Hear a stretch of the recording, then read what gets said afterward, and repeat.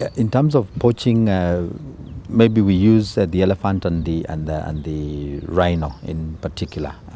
Last year we lost 96 elephants to poaching and 11 rhinos. This year we've lost 67 elephants and 6 rhinos. And this is just an indication of the areas, because the effort is showing clearly that the moment you start now working with other agents, the moment it becomes an element of every Kenyan's business to ensure that we are conserving, then of course now it means that people do not have that incentive. So if you're trying to go and do direct poaching in the field, you will meet with the communities. They own the wildlife much better now, and they are able to then put up a very strong case for protecting that wildlife. Then you come to the law enforcement agents, and everybody is involved. So whether you are meeting with the police or whether you are meeting with customs officials, you will find that that has changed. So that's why these numbers are decreasing, but it's thanks to this common effort.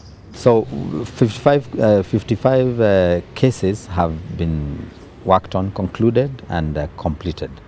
And there is another 243 or so cases that are ongoing, because these cases have to be properly tackled, evidence has to be checked, and this process is the one that takes a little bit of time. So far we've had good successes, and we are happy with the conclusion of the way that it's going. Accepting that we actually do have a forensic area makes a very big difference. So when we have cases, for example, for bushmeat, and it's easy for somebody to say, I'm looking at this and this is my goat, as opposed to an impala. They're able to take these samples and take them through this laboratory and be able to actually prove that this is not domestic, this is wild, and they're able to even separate and give you the specific species. We also want to use that also to do profiling of rhino horn, and also to do profiling of the elephant tusks. And if you remember, early in the year, we actually did conduct a nationwide inventory of rhinos and elephants. And part of that inventory included doing profiling and creating a database for the DNA for these samples of elephant and rhino. So it means that, again, we'll be able to now, without a doubt, tell you that this ivory actually doesn't belong to this particular part of the country, or doesn't belong to this country. So on the one hand, the moment you are able to actually prove that this is bushmeat, this is wildlife, as opposed to domestic animals, that increases the chances and also has propelled the question of how the cases are now handled and how the prosecutions are able to take them to term very quickly. The profiling of offenders for law enforcement agents is something that is done all the time.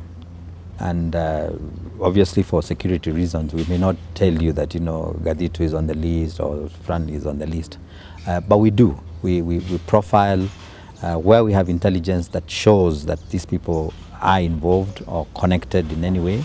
We'll be able to do that. And we also counter-check it with the rest of the law enforcement agents.